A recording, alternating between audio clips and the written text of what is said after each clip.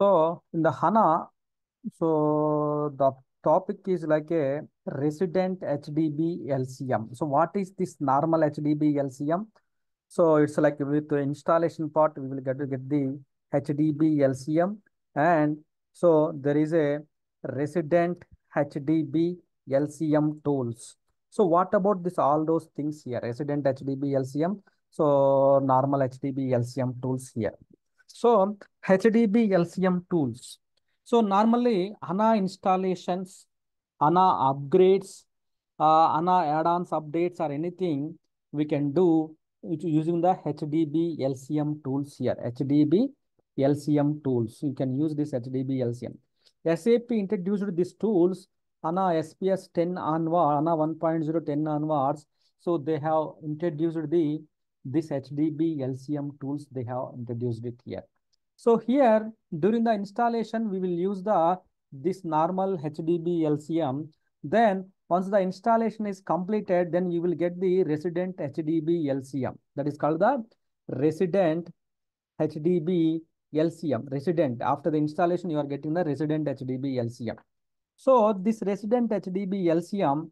So what is the use case is like a, suppose like if you see here, this is available in the, so normal, this is available in the under the slash HANA shared and HDB LCM slash HANA shared and HDB LCM. This is available here. CD slash HANA shared, then so SDH. Every database, the resident HDB LCM is available, CD HDB LCM.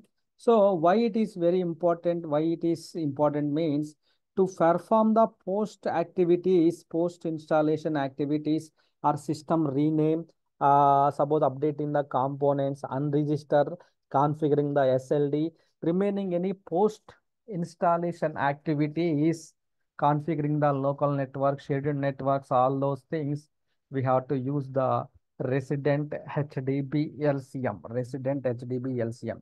So this resident HDB LCM, we need to start with the root user, either HDB LCM or resident HDB LCM.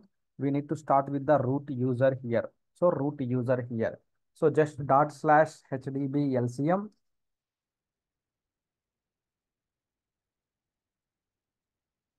So here we can see the resident HDB LCM.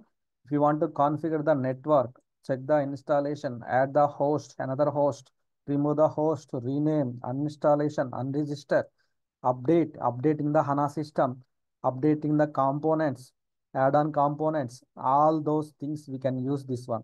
The most probably either configuring the SLD. Suppose sometimes you may have to integrate your system into the SLD. So that time we need to use the configure the SLD here, right? We want to check the installation is successfully completed or not, right? If you want to configure the local internal network. So if you want to rename the system, we want to uninstall the system. So if you want to unregister the system, so anything, any one of these activities you may have to do it, then you can use the resident HDB LCM, right? Suppose you want to uninstall something here, then option 11 uninstallation here. So what are the database you are going to uninstall it? SDH, then you need to select the HDH one, then all will be uninstalled.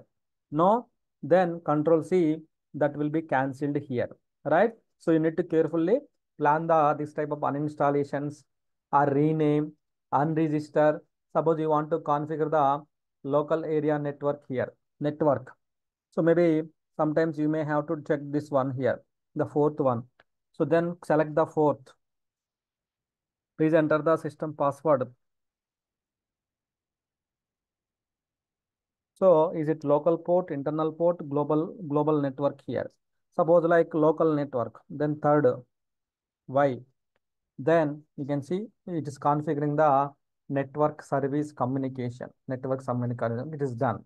So some kind of post installation things we need to use the post installation, post related things. We have to use the post related things. We have to use the, so this one, which one?